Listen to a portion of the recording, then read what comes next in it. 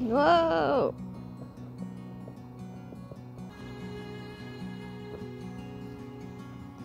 That's pretty good. Hello and welcome to another episode of Kaiser's Idiotic Ideas.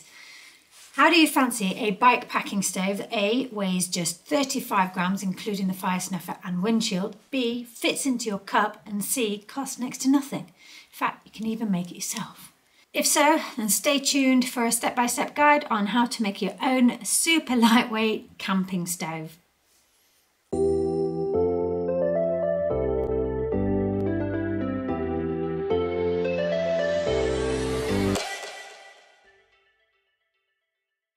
This will be the first time I'm making one, so you might want to watch to the end before starting your own, just in case I completely mess it up. Here is my alcohol stove. Stick some methylated spirit in the middle, light the wick, pop your water on a cup on the top, and the water boils in less than 5 minutes. It fits in my 300ml cup, has a snuffer to quickly put out the flame if required, and it has a windshield that helps concentrate the flame as well as prevents it from going out. I have a larger cup of 650ml that the windshield fits into that I sometimes take.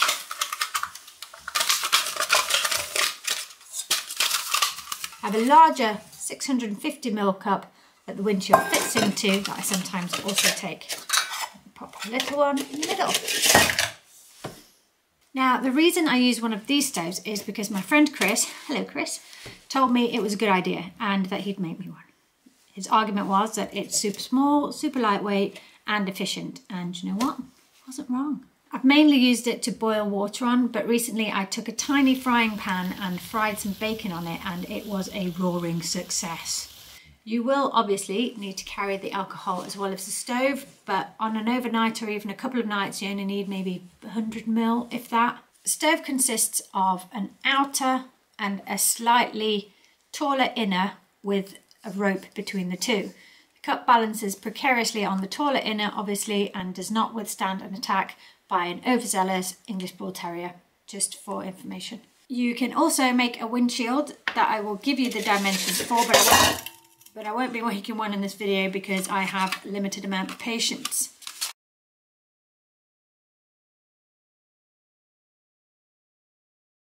You will need a couple of cans of something tasty. The diameter of the can should be around 50mm, or just one taller can will probably do.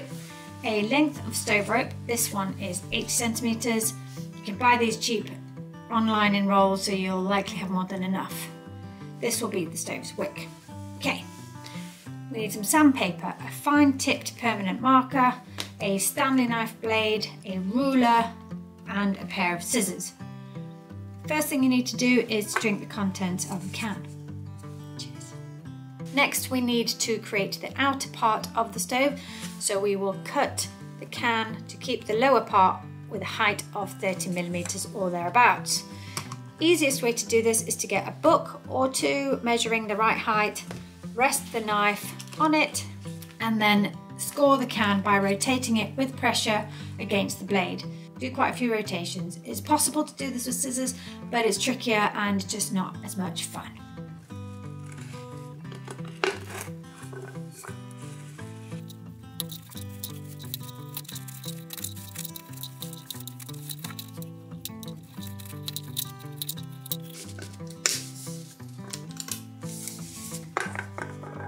We then press on the cut line and the can should just magically come apart.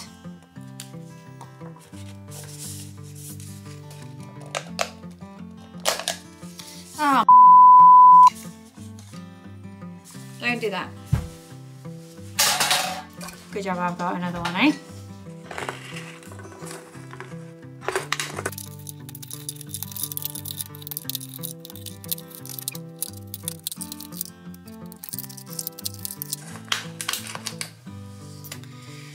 Okay, I think this one is better. So again, we will gently press down the score line for it to come apart. Where it doesn't, I'm going to cut it myself so I don't make a hash of it again. I don't drink a lot of gin. So, you know, it's not like I've got these lying around everywhere.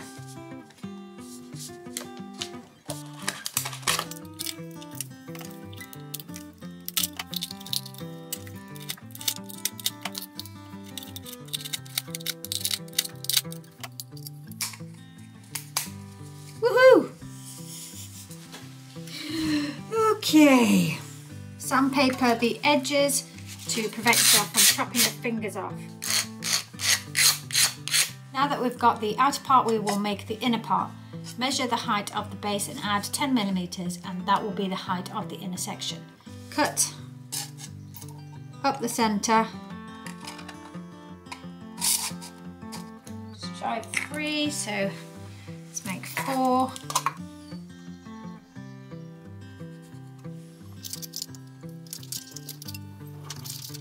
So I'm making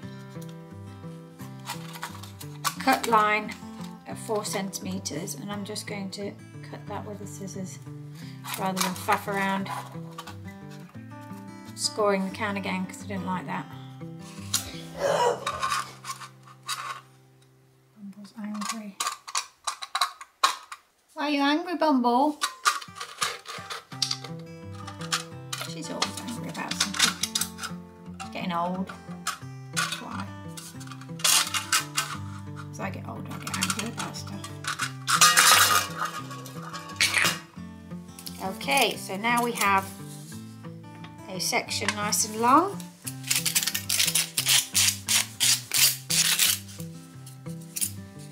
Bumble's not angry anymore.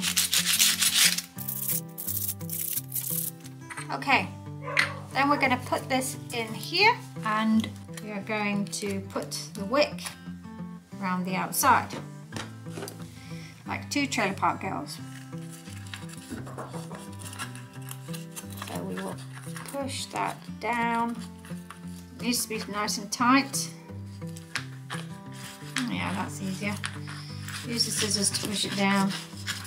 We don't need to put the whole wick in there, but we do need enough to kind of say, right, that's where the overlaps will be. I'm just going to make sure that a cup will balance on there. Yep. Okay, so then we're going to mark these where the overlap is. There. And on the inside,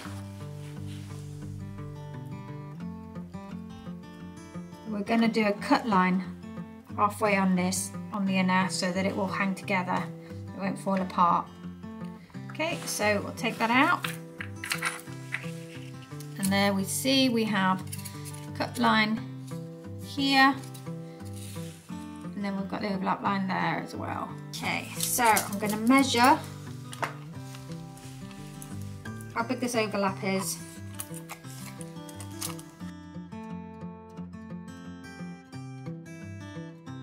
Basically what you're going to do with the inner is you have everything at right angles, and then you're going to cut a line up there, a line up there, that are matching in distance and obviously at the right place for it to hang together. So it's the right diameter within the outer. And then you'll basically do this. Like so. That will hold the inner together. I'm not sure that I explained that particularly well, but you get the idea. Oh my god, that's amazing.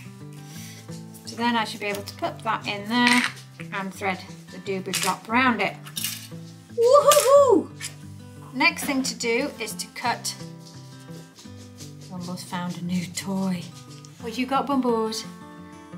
Next thing to do is to cut some little triangles out of the bottom. I'm going to put 3 in. This should help the alcohol get to the rope.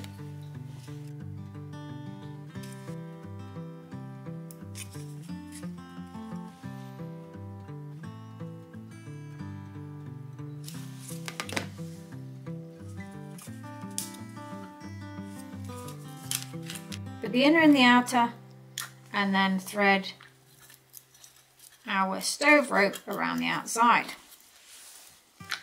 2 tripod girls. I need to stop saying that.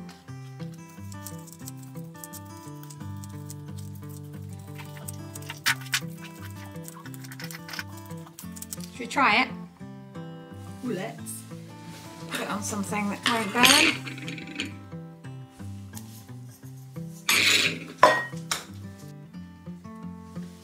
Pop a tiny bit in there. Soak in. Set fire to the wick.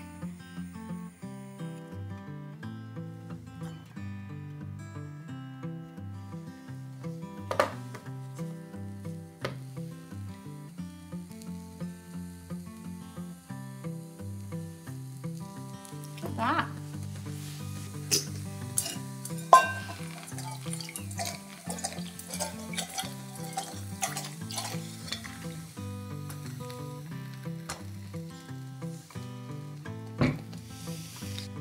Made that myself. How exciting, and it worked and everything. So if I can do it, you can do it. I only need literally about that amount for a weekend. I need a smaller bottle. So you can also make yourself a snuffer, which is very useful. You need a slightly wider can than the one that you've made. And just pop that over the top when you need to put the flame out. Obviously make sure that it is higher than the inner edge, so it goes over the whole thing.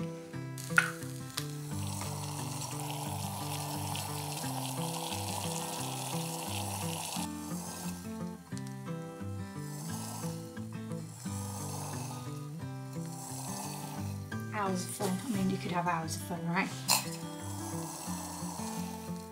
Methylated spirit is also safe to cook things over. So if you have some pizza on a stick, which I have to create a video on how to make because it's just amazing, we'll cook it on there. Okay, the measurements of the windshield that I've got are 37 centimeters long, 10 centimeters high, and then it's got a bunch of holes in the bottom of it to let the air in. Just stick that around the bottom of the stove.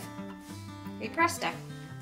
So this one has been, as you can see, has been folded over so there are no hard edges. It's only 4% alcohol in Foster's. Well, that was easy. Got a spare stove now.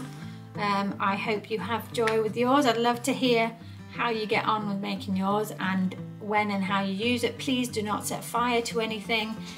Use it in a controlled manner. Make sure it's on something that's not flammable, and don't let English Bull Terriers near it. If you like this video, please hit the like button and do consider subscribing. You know, hit the little bell on the side of the subscribe button as well.